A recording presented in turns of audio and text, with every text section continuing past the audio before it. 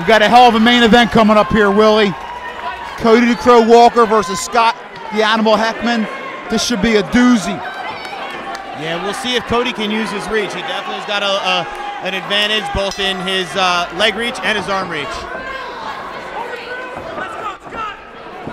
Got to assume Scott's looking for the takedown. His legs are so long. I mean, how could you not grab them on a single leg? They're just so long, Willie. It's almost weird looking those legs are so long. Yeah, and they're muscular too. Legs that are usually that long on a 145-pound guy are usually skinny.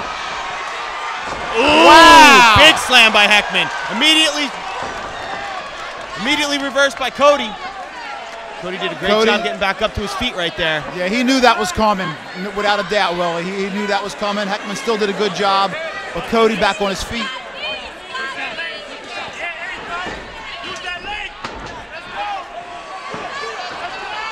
Scott might be hurt right here.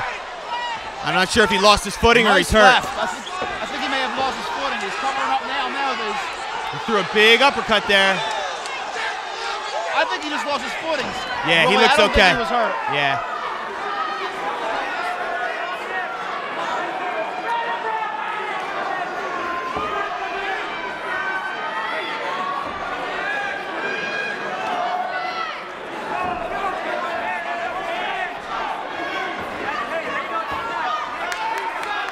He heard something. I think he might have hurt his foot. He just shook out his foot when Cody backed off. Scott shook out his foot like he might have hurt it. Maybe it was when he lost his footing there. I don't think he took a shot to the head. Being a professional, he's trying to fight through it though. Right. Landed a nice left. Well, this is what happens in this sport, Bob. Even if you get hurt, if you want to continue, you got to battle through it.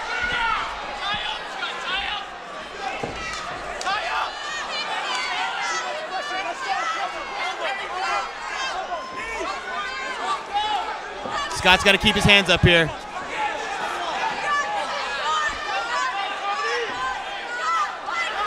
Oh, big shot.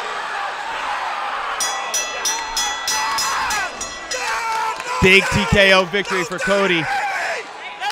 Cody Walker did what I thought he was going to do and use that reach. You know, he battered Scott with a bunch of shots, and I think Scott hurt his left foot on that one exchange. I think you're right. Maybe a minute ago. And he tried to fight through it because he's the fighter that he is, Scott Heckman. He got hurt. I agree with you, Willie, 100%. He got hurt earlier. He tried to shake it off. Wasn't able to. Walker was all over him. And he finished the fight. Yeah, after that exchange, I wasn't sure if it was an injury or he'd been rocked by something, because you saw that he didn't have the same footing after that exchange.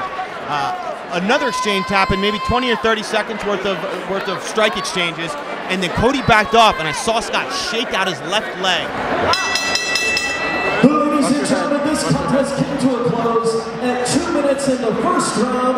Your winner by knockout,